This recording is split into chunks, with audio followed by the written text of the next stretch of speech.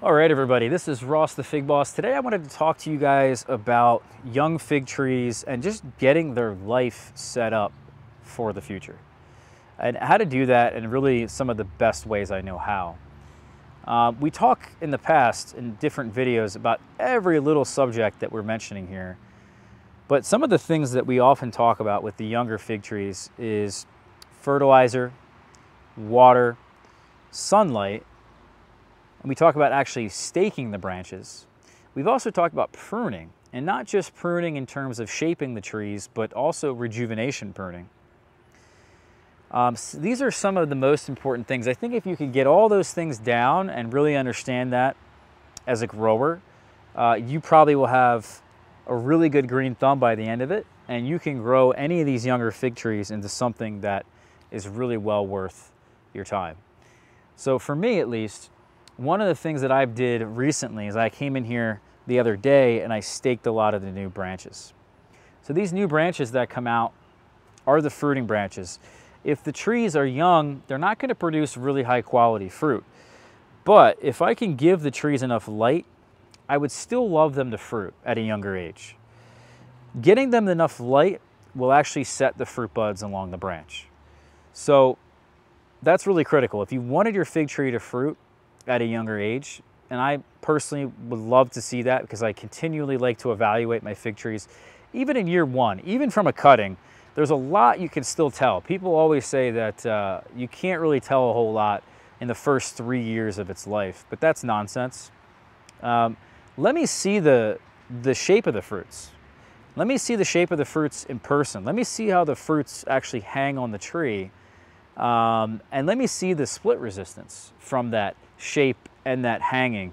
Let me see the hang time. Let me see how long actually the fruit needs to ripen on the tree before I pick it. You know, there's a number of different things. Let me see how thick the skin is or how tough the skin is. There's a lot we can draw from our figs in a very, very short amount of time of firsthand experience.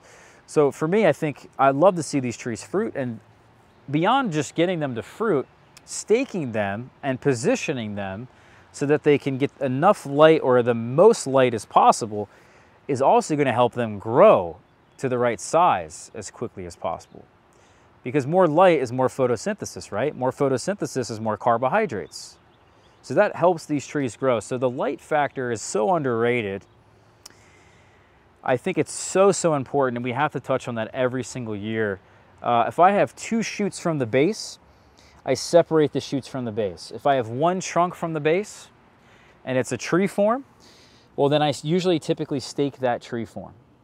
So I usually have 1 stake no matter what for each individual fig tree that I'm growing.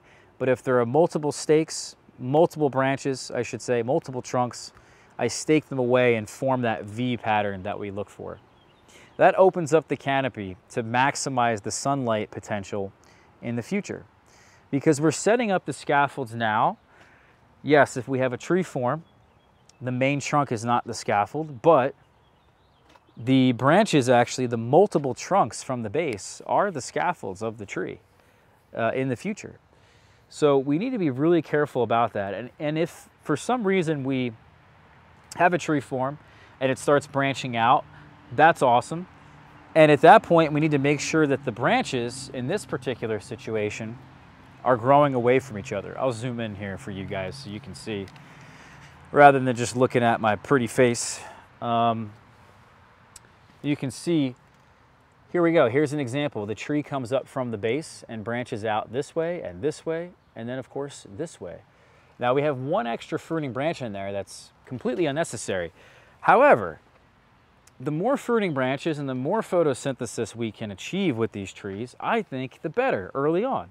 So I'm going to let the trees go a little bit crazy. At some point here in the summer, when it becomes a little bit late in our season, I'm actually going to pinch my fig trees. These younger trees here will get the fruit set that we want, maybe if they're not already fruiting. We'll also pinch off some of the branches that we don't necessarily want them to grow anymore. At that point, I'd rather maybe focus my attention, in that case we looked at, on the 3 branches that are going to be the permanent scaffolds. I'd rather see them grow more and less energy directed to that small branch that really isn't going to do much for me in terms of the form long term. I won't remove it, I'll just pinch off the top. And then later in the season, when the trees are dormant, I'll snip it right off. Now, in terms of pinching, we're also going to be on these single stem trees. Like this here is a Malta Black. Actually, this is not a Malta Black. This is a Sementina Rosso. And it only has just one single stem, one single shoot. It's a single stem whip. So at a certain height and at a certain point of the season, I already see pretty much the new fruit buds popping up out here on the branch. So I'm not necessarily pinching actually to encourage it to fruit. I will be pinching it at some point in the summer to encourage it to branch out, because I'd rather get it to a certain height and then branch it out. Now, other people have different preferences and they'd rather wait till the next season to do the pruning, but I see no reason to do that, because if I were to do the pinching now, get this to then branch out, it's then going to form new branches, and those new branches will have apical buds. And the apical buds next year will actually have an earlier fruit set and an easier time fruiting. And that's when the fruit really matters at that point, in the second and third years. So for me, I'd rather pinch now, form the apical buds. That way I don't have to do any pruning. I feel like I'm wasting some time. Some people argue that after you do pinching, the branching that comes out of the new growth here is just not very good. Well, I would totally disagree. And for those people, you need to have more food and more water on your trees after we do the pinching. So the water, by the way, is going to continue. The water is what's really going to encourage our trees to grow the most. That's the on or off switch of the growth. So if I stop the water, the trees will all stop growing and they'll lignify. If I continue the water, even after pinching, it's going to start branching out. We're going to see good success. So those are the main things at that point. And then of course, in the fall, when everything starts to go dormant, we'll do our pruning and also our rejuvenation pruning. So that the following season, when these trees wake up, they're potentially the healthiest they can be. We're getting rid of the fig mosaic virus, or at least as much of it as humanly possible. So that's one situation there. Okay, the watering, as we mentioned that, and the last thing here I want to touch on is the food, because I gave them all food this year, and it's pretty basic. I just give them Osmocote, Classicote, Florican, whatever it is, these little beads down here. It doesn't matter what you call them, what brand you get. I just apply them as soon as the fig trees wake up. They last for a number of months. They give them a slow release of nutrients, and that typically gives them all the nutrients that they need. However, this year, after really learning more about soil, I'm really valuing the microbes in the soil. And those are the things that I want to multiply and increase in my container fig trees and also in my in-ground fig tree plantings. Because those microbes and the diversity of microbes is what creates the best soil. So if I can inoculate really good microbes into the soil, that's what I'm going to do. So I'm going to get myself, I think, a compost bubbler, and I'm going to make my own compost juice, my own little liquid there. And basically I'm going to take some of my best soil in the yard, put it in the compost liquid. Why can't I think of the name?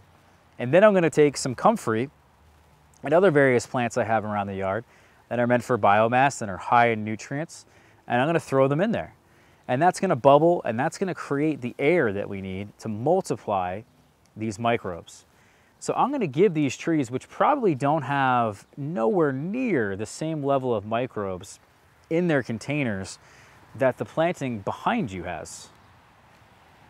This over here has been many years now of putting down different types of mulch. The microbes have multiplied, and the trees have become very, very healthy and established in a much shorter time than if I had just grass underneath and never amended or never added anything to the soil. So for me, that's my main mission here this year with these younger trees. Give them a shot of compost tea. That's what it is. Excuse me, guys. We're going to make our own compost tea, give them the microbes that they need, and I think we're going to see fantastic results going forward. I thank everybody here for watching this one. This was a really important talk that maybe is a little bit old at this point, but I really do appreciate you guys listening to this. Please hit that subscribe button. check out our blog, figboss.com, and check out our fig tree sales on Figbid. We'll see you guys soon. Take care.